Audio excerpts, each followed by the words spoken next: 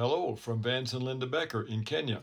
This weekend was graduation here at our college after students completed their summer internship.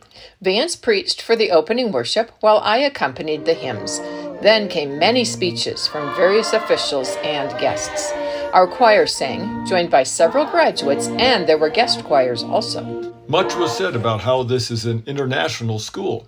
One of our graduates was even a man from Finland who had been working in mission work here and now will be a pastor.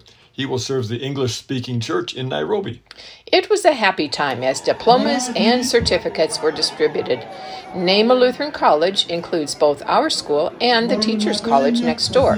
Many of them could not wait to take pictures and celebrate. People here are very in the moment.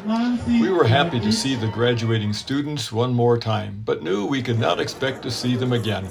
Still, we are very happy that because of the good news of what God has done for us through Jesus, we can look forward to seeing our brothers and sisters from many tribes and nations at the great celebration in heaven.